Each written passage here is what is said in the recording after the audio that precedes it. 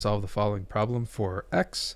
So what we'll do first is we'll subtract, we'll get all the signs on one side. So this is just a coefficient, so it becomes 2 sine x plus 1 equals 0. Move the 1 to the other side.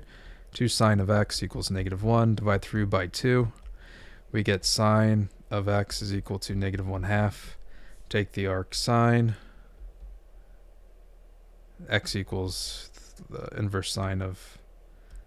Actually, we don't need to do that. I don't know what I'm talking about. Sorry.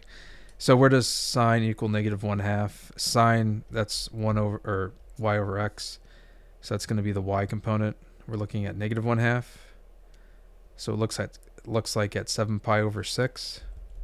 So right here. And then it looks like at 11 pi over 6. So those are the two distinct cases, but we want to make this so it's valid for each coterminal angle. So, you know, if it's whatever that plus 2 pi, so x is going to be equal to 7 pi over 6 plus 2 pi n, and then it's also going to be equal to 11 pi over 6 plus 2 pi n, and that's it. Alrighty, I hope this helped you out. I appreciate you watching the video. Have a fantastic day.